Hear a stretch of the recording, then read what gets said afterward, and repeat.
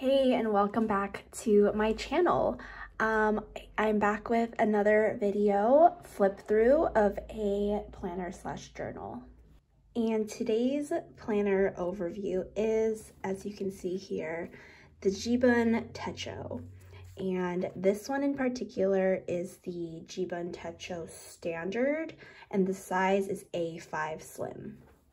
So here is the packaging that it comes in. The back just has kind of like a layout overview. So again, this size is the A5 Slim. Let me grab an A5 so you can see the size comparison. All right, so here's my A5 Midori, and you can see here that the length is exactly the same, but you can see, as the name suggests, the slim is a tad slimmer. Let me grab a B6. So this is the B6 size, and you can see that the A5 Slim is a tad, like ever so slightly, a tad wider than a B6.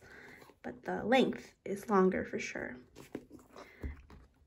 And then, of course, A6 size. Gotta grab one here as well to compare the size. So here is the size comparison.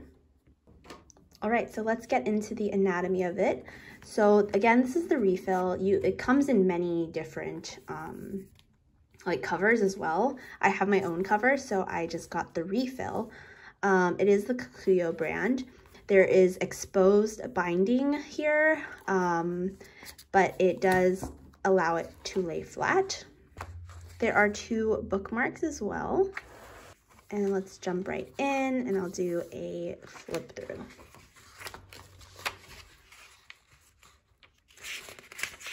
All right, so the paper is the Kokuyo thin paper. It is very similar to the Tomoe River paper. It's not, but it's very similar.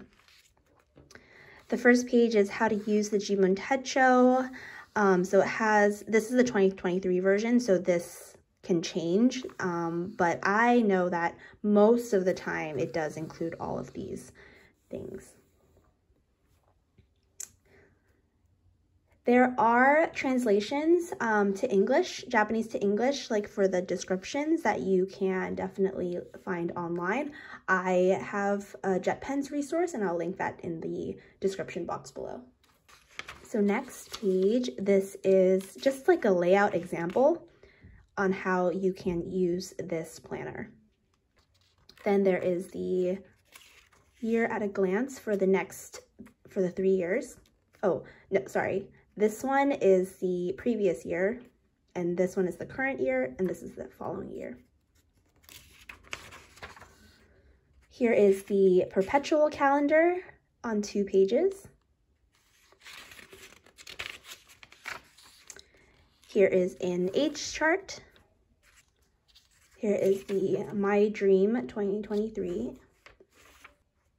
So for the My Dream section, I'm actually going to look at a translation right now. And this column is goal, and this column is action towards achieving the goal. And it's broken down by category. So this one is work, study, qualifications, education, finance, savings, health, beauty. The list goes on. I'm not going to read all of it, but I will link this down below, again, as a description. So this is really just for goal setting. I think it's a great template. Money plan, so financial tracker, and these are all the months. Japan map. And then we get right into the template. So this page acts as a guide, if you will. So the way that this page is intended is, a good year is made up of good days. Write down your ideal daily schedule. And if you're a student, you can write your timetable here. So maybe your class schedule for the week.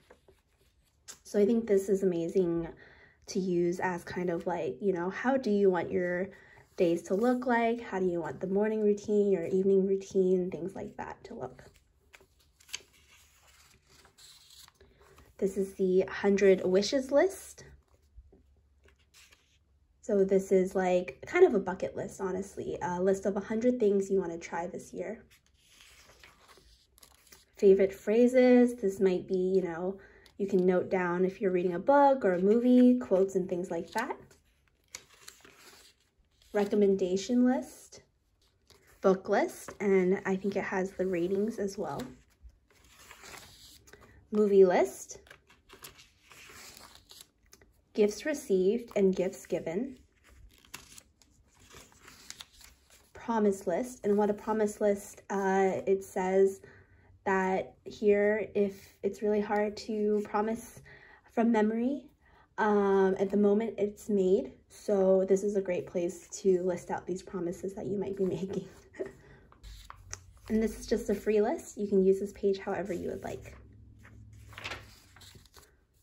Okay, so now getting into the bulk of it. This section is I call it the habit tracking section because I think a lot of people use this for habit tracking. I think the actual term for this is Gantt chart or Gantt chart. So what Jibun Techo says to use this page as is you can see this from you can use this from a long-term perspective. For example, managing projects, and tracking the project, making a checklist of habits, a graph of your weight over time, or a chart of stock prices. So it's really great. It has all the days listed at the top for each month, and it starts in November. So it goes on all the way until 2024 April. Yeah, 2024 April. And then we get right into the monthly section. So the monthly section looks like this. There's a checklist on the left side, and then each of the days have kind of like a mood tracker. And then at the bottom here, it gives the previous month, the current month, and the next month. Okay, so we'll get into the weekly layout.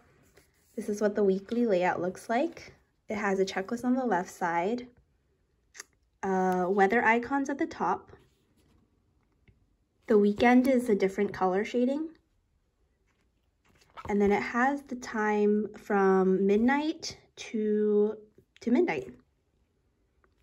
And what's cool is that the midnight to 6 portion is condensed because it's probably assuming that, you know, you're sleeping.